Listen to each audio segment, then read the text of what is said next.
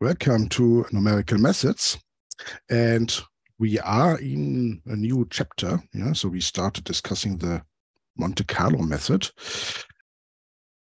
So now I like to define the Monte-Carlo integral, and we have a similar code session, and we will implement it.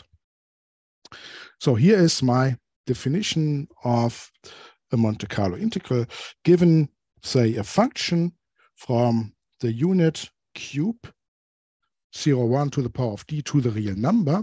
We consider a sequence of d-dimensional vector-valued IID random variables having uniform distribution on this cube.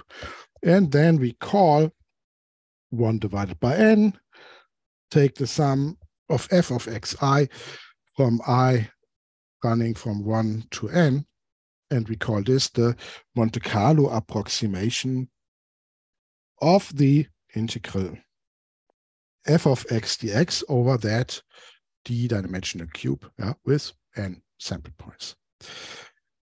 There's a subtle modification. When I started the motivation, actually I was just saying that we had this little lemma for functions f mapping from R to R. And there's a subtle modification. I consider here a function that lives on the d-dimensional cube. So the function f is defined on, has a d-dimensional argument vector.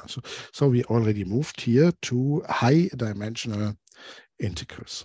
So there appears to be a strong restriction. We are restricted here on the interval from 0 to 1. So this is a restriction to a very special domain. So I only can approximate these integrals on these domains, but you can, of course, express integrals over other domains by the rule of substitution, the transformation rule. So for example, if you have a one-dimensional integral and you like to integrate from A to B, then of course you can just use the transformation u is a plus x times b minus a, like we used in the discretization with the Simpson's rule.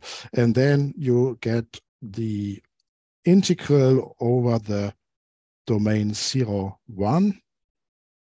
Of course, you get an additional factor here in front, so don't forget this factor then. If you are in d dimensions, there is of course also the ability to transform this. So you need a function g that transforms this unit cube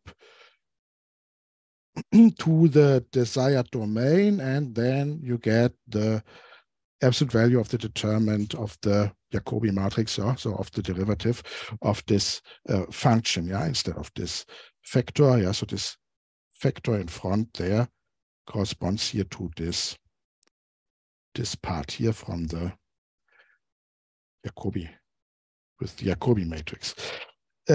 Maybe it's not possible to find such a function, but it's sufficient to have a function that transforms the domain in a way such that it is contained in this cube, because if you just have a set that is contained in this cube, then you can express an integral over this set by an integral over this cube and multiplied with the indicator function on this set.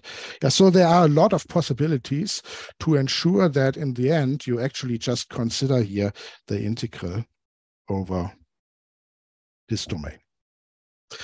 Okay, so for the one-dimensional Monte-Carlo integral, it means I just evaluate the function on the random sequence. The code is very short, and this here is also the code with Java streams. Maybe I can show you this implementation in a separate session. Let's just implement the Monte-Carlo integral. So implement the Monte-Carlo integral, of course, means that I now apply a single event to our sequence of IID random variables, such that the xi becomes a sequence of uniform distributed random numbers. So I need a random number generator for this, that generates now the little xi's here.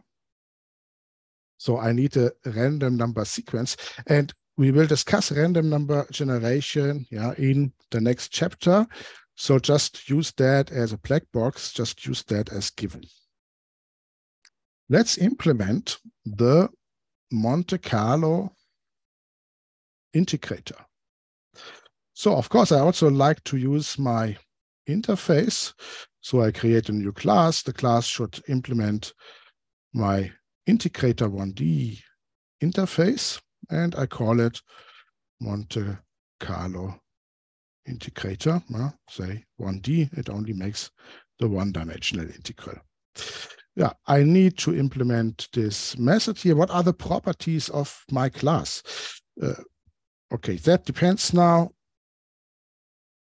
But of course, also I need the number of evaluation points. No, let's take integer number of evaluation points. So how many points do we like to use for the approximation? Then you could also say you like to implement this with a general random number generator. Yeah, so something that provides you this sequence. Yeah, maybe we can do this. Then the object here is a double supplier. Yeah, and this is the uniform random number generator that we need as an input to this. So for the question, what is a double supplier? If you look at double supplier is just an interface that tells you this guy provides you with a sequence of floating point doubles. Yeah, so you can ask get as double and you get a floating point double, and if you ask next time you get the next one. So this is just something that provides me a sequence. Okay, so I have these two inputs. Yeah, how many points do I like to use from that sequence, and what is the guy that provides this sequence? Once I have this, let's create now the constructor. And once I have this, I can now implement my Monte-Carlo integration. Yeah, what do I need to do? Let's calculate the sum over all those function evaluations. So I now run I from 0 to number of evaluation points. Yeah, and then I just do take the next random number, evaluate your function on this argument, sum up all those values, sum up all the function evaluations. So here, of course, I need to ask get as double. So this gives me the next random number from my sequence, evaluate the function on this random number, sum up all those guys, and then I return sum divided by the number of function evaluations. Yeah, so I divide here by this. So that's it. That's the implementation of this guy. Well, not completely, because this is just the rule that I have to use if I integrate from 0 to 1. Yeah? I have to respect here my arguments. So I need to apply the transformation, but the transformation is that lower bound. So maybe I do that here. Yeah, so this here is just the random number.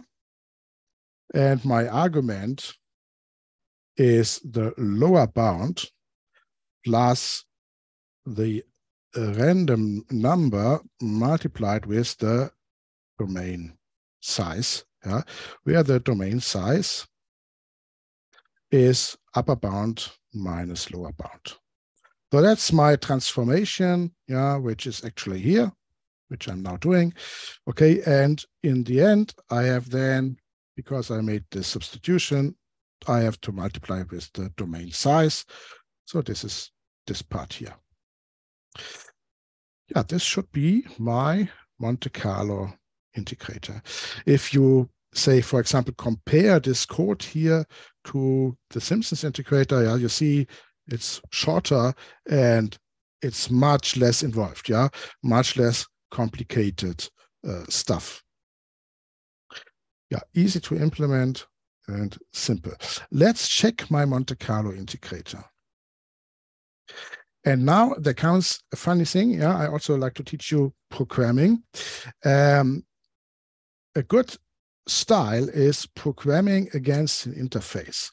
Well, here I have my integrator, but on the left-hand side, I could just say that this is not of type Simpsons integrator 1D. I could say that this is just a general integrator. And what you see is that my interface is defined in such a way that the only thing that I need is this function integrate here, that all the code that is below here still works. Yeah? So he doesn't care if it is a Simpsons integrator. He only needs to know that it is some integrator that provides this function. So I just have that guy now on the left-hand side. So now I can just replace my Simpsons integrator here with my Monte-Carlo integrator. Yeah, I need an additional argument for this guy. I need an argument, the double supplier, the random number generator. Okay, so you can now use different random number generators. I have one, the Mersenne twister, yeah, which I will also mention in our section on random number generators. So maybe we can use this. So this is my uniform random number generator. So let's use a new Mersenne twister, and you can provide an argument that is the random number seed. Okay, yeah, just use the random number generator as a black box. Let's run my experiment. Okay, so we get a similar value. That looks nice. The error is, yeah, 10 to the minus 1, 10 to the minus 2. Okay, so we have 10, 100, 3. Yeah, we have a 10 to the 5 here. So I would expect something like a 1 divided by 10 to the power of 2.5. So maybe I take 10 to the power of 2, 10 to the power of 4 here. So I get a 10 to the power of minus 2 in the error. So let's add 2 zeros. So multiply with a 10 to the power of 2. Then I would expect, since I have convergence order 1 divided by square root of n, that I get an additional digit here. Yeah, that's the case. Yeah, so I have an additional, and multiply with 100 again. Now it takes a bit of time. A 10 to the minus 4. Yeah? I have a 10 to the minus 4, 4 to 1, 2, 3, 4, 5, 6, 7, 8, a 10 to the 8 of number of points. So you see that your integrator is also working. Maybe I make this experiment here a little bit nicer. Yeah. So I create here, say, a new method that is called test integrator. And I just pass the integrator to this. And in this method, I just copy all this code here that was below. Okay. So, because now I can test my Monte-Carlo integrator. So this here is my integrator Monte-Carlo.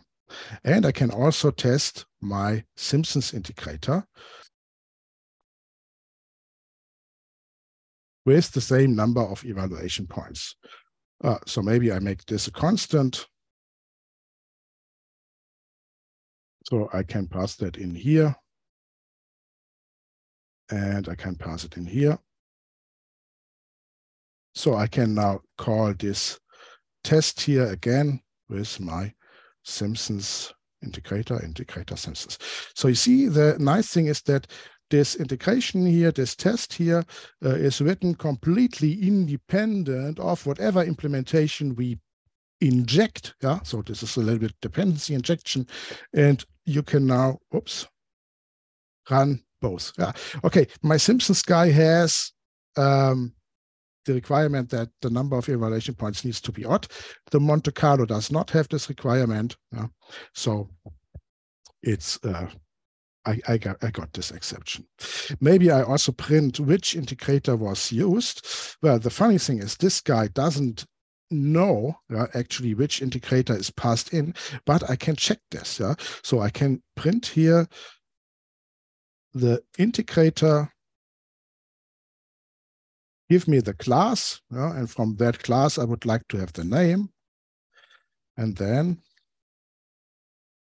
he will also print which integrator was used. So you see, the Simpsons guy is really much better compared to the Monte-Carlo, 1, 2, 10 to the minus 3, much better, but the code is more involved.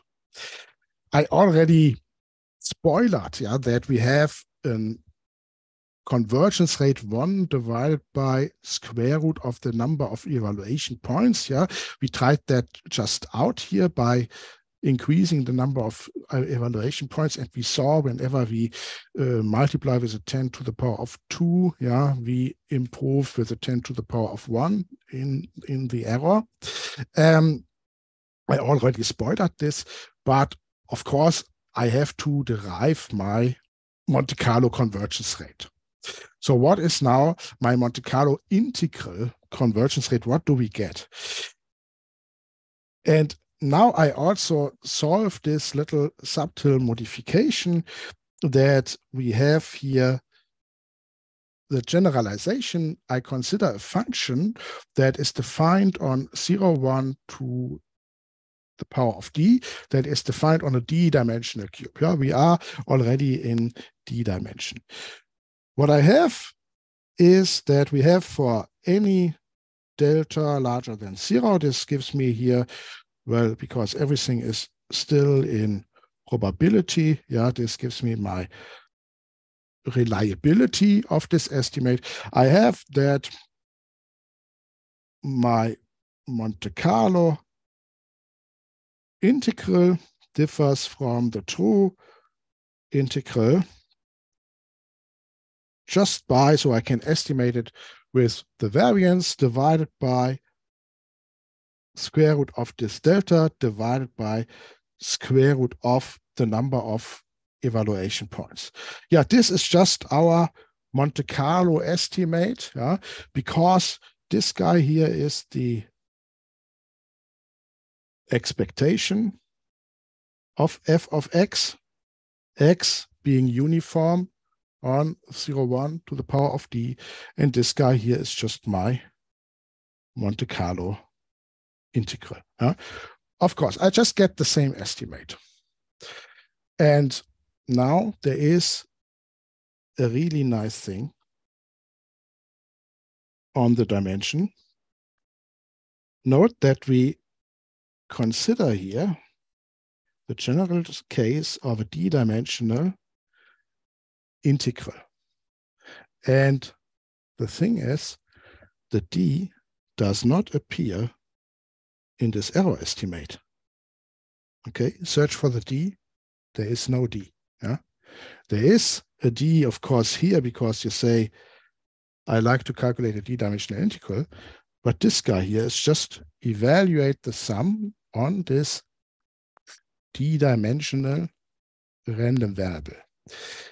Okay, this d-dimensional random variable here is a vector containing d one-dimensional random variables. Generating this is populate the vector one element by the other.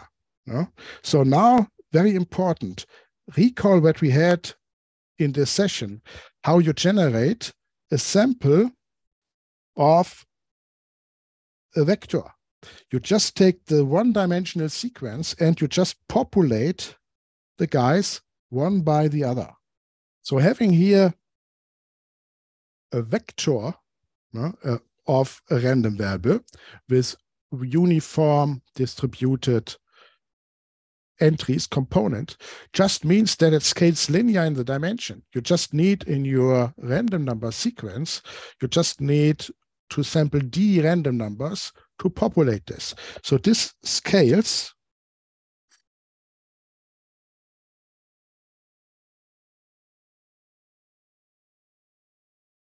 linear in d. Compare this now to the Simpsons rule, where we had 5 points in one dimension, and then we needed 5 times 5. Yeah? It scales exponentially in d. So why is there no d in this error estimate? Yeah, why is there no to the power of 1 divided by 2d here? Yeah? So why is there no d in the error estimate? Do you know this? The thing is, because this error estimate is operating on the image space. Yeah, it doesn't even know what are the arguments of f. It is saying that this is a one-dimensional sequence of random variables. Yeah, and this is an expectation in one dimension because my function is mapping to R. Yeah, the method is looking at what is happening on the image space. And that's a bit different to what a classical integration rule does. There you estimate the age, and this is a property of the structure in the domain space. So this is why Monte-Carlo breaks this curse of dimension, yeah, because it is looking at the image space. And we have more interpretation later. So how do we prove this? Yeah, of course, our little lemma holds, and there's also the thing with the dimension again, our little lemma 22, yeah, that the function f applied to a sequence of IID random variables, it holds also on RD. So I have the function here from RD to R. So if xi is now a sequence of IID random variables, then zi being f of xi is also a sequence of IID random variables. So I can use now the z in my Monte-Carlo error estimate, and note that z lives in R. It doesn't even know anything about the dimension. Yeah, this is just a summary of what I have explained to you. Yeah, so there are many interesting aspects here with our error estimate and the dimension. The generation of the random number sequence scales linear in the dimension. It's just filling up this vector. So what we have seen in this little picture.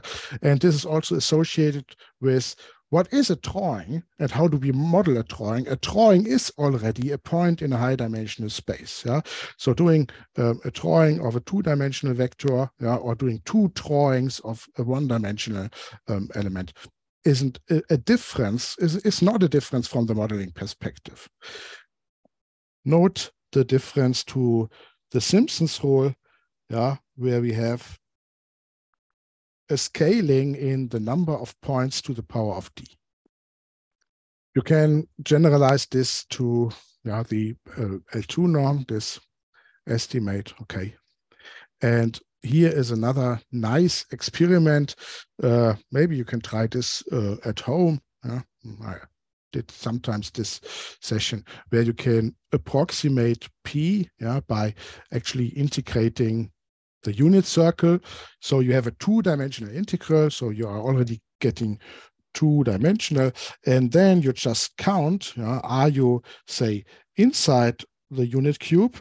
This just check the condition x squared or x1 squared plus x2 squared is smaller than 1. So you just count, are you inside or are you maybe outside?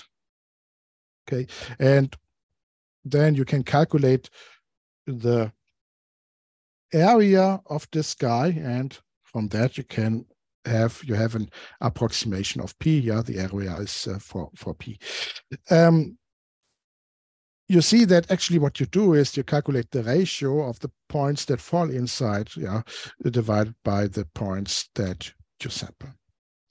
Here is the corresponding experiment, yeah, which you can try out, and here is some code. You see that what we do here is really we populate this two-dimensional vector by drawing two random numbers. Yeah, so here I use math.random. I draw two random numbers who populate the vector x, y, and have one sample point in my two-dimensional space, and I calculate just the integral. Okay, in the script, you find this small excursion on working with streams. So this is just one slide. Yeah, what is this Java stream in case you like to implement this other, implement or use this other implementation of the Monte-Carlo integral and the Simpsons integrator. Okay, so maybe we can skip that. And then we have now a code session, but we already did this while doing the lecture. So code session, Monte-Carlo integration, given a function, implement an interface and provide a Monte-Carlo integrator, our Monte-Carlo integrator 1D, which we did in our code session, and implement a Simpsons rule integrator by implementing this very nice general interface here. And that was what we just did. Yeah? And you can find this again in our lecture repository. Sometimes I do different implementations with streams, without streams, and so on. You can peek into our repository and you can find the implementation of this guy there. So we already did our code session. And let me conclude again with this remark. If we compare Monte-Carlo integration with a classical integration, so the biggest advantage, and that's all, that's why this method is so important in many applications, is that it is independent of the dimension. And this being independent of the dimension not only means that we have a decent convergence rate in very high dimensions where other methods are becoming very slow. It also is an advantage from the implementation side, because he doesn't care if your function has a complicated domain in high dimensions. You just need to sum up the function evaluations, and constructing the integration rule in higher dimensions for say such a structured rule, like for example the Simpsons rule, is quite complicated. You can try as an exercise, implement the Simpsons rule in say d dimensions, and the code becomes already a little bit involved. Another advantage of the Monte-Carlo method is to improve the accuracy by just adding another Monte-Carlo approximation. So if you have two independent random number sequences, you can calculate a Monte-Carlo approximation with one of these sequences. And if that is maybe not accurate enough, you can calculate another one and take the average of the two. So this is, for a classical integration rule, usually not possible. I mean, if you use the Simpsons rule with 5 points, discretize the interval using 5 points, and then you use the Simpsons rule with 5 points again, you get 2 times the same integral value. Also, if you like to switch from, say, for example, 3 points to 5 points, these are, except for the endpoints, completely different points. Yeah, except for the endpoint and the middle point, right?